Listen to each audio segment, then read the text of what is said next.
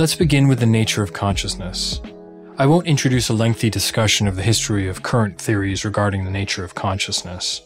Suffice to say that it's a well-debated topic, with much discussion surrounding what is called the hard problem of consciousness, which basically asks why some neurological mechanisms also come with a sense of experience, a rather ambiguous sensation of what it is like to be aware of cognitive processes.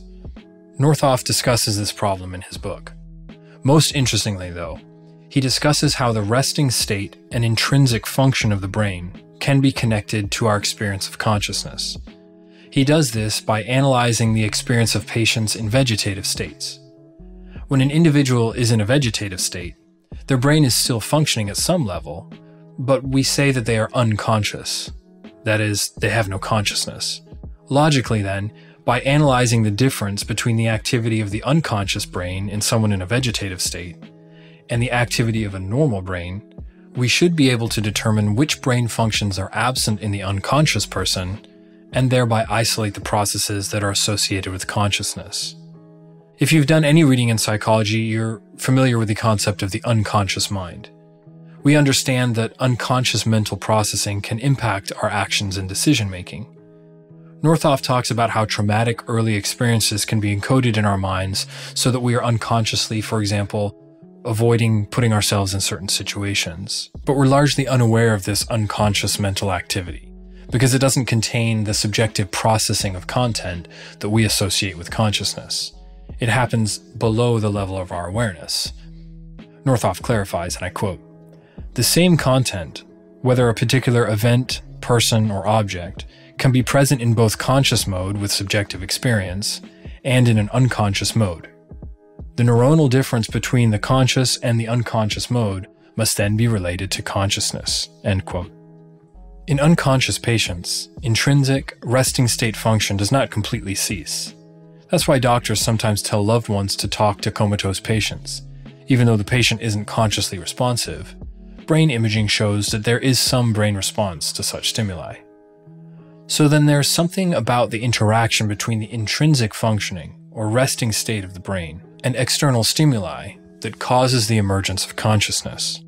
This approach challenges what was previously accepted about how consciousness emerges.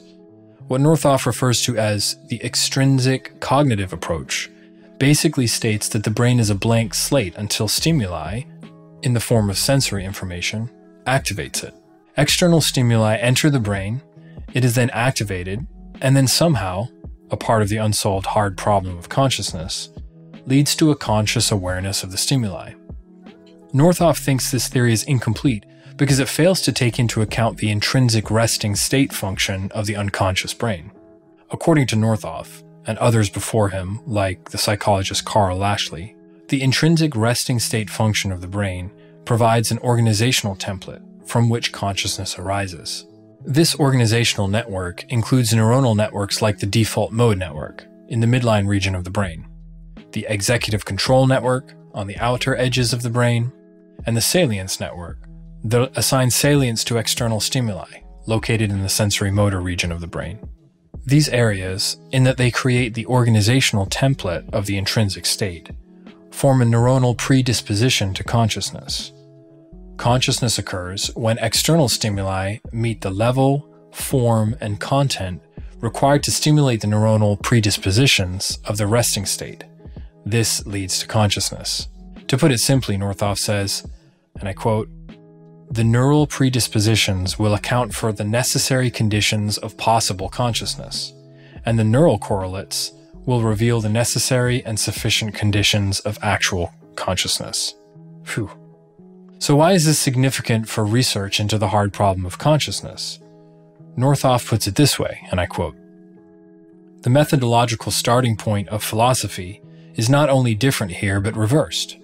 Traditionally, in philosophy, we start with the mind and continue from there to the brain, whereas now we start with the brain itself, its intrinsic activity, and extend from there to mental features such as consciousness. What is described as a metaphysical problem between two different existences and realities, mind and brain, is now converted into a transformation problem. How does intrinsic activity of the brain transform neuronal activity into mental features?" End quote.